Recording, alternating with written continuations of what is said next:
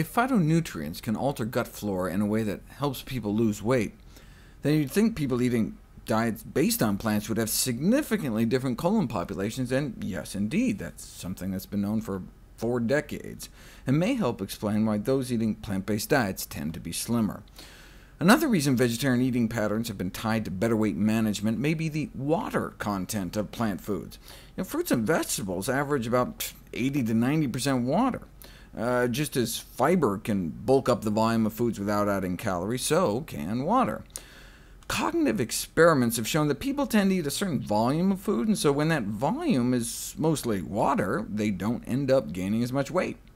But even if you take out the visual component, and instead just stick a tube down people's throats and feed them whatever volumes of food you want, if you add more water to their stomach, they tend to eat less, perhaps because of the stretch receptors in their stomach sending signals to the brain saying, we've had enough. Scientists have identified a multitude of ways our body controls our appetite, and a good thing, because if we were off just a few percent every day, that could have huge impacts on our weight over the years. If water is so helpful, why can't you just eat a steak with the glass of water? It doesn't work.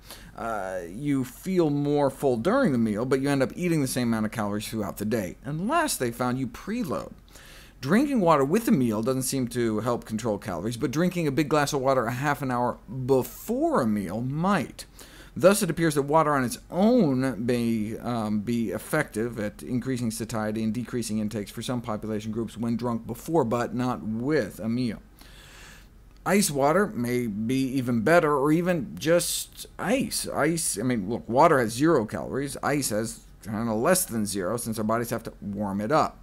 From the Annals of Internal Medicine, the ice diet, using simple thermodynamic calculations of how much heat our body would have to generate to take an ice cube up to body temperature, they conclude eating a quart of ice, like a really, really big snow cone, with no syrup, could rob our body of more than 150 calories, the same amount of energy as the calorie expenditure in running for a mile. Sound too good to be true? It is actually, as Ray Cronise talks about in his body hacking work with thermogenics. You may just be diverting some of the body's waste heat. If one really wants to use chronic mild cold stress to lose weight, turning down one's thermostat or wearing fewer layers outside may be more effective in the long run than drinking slushies of slush.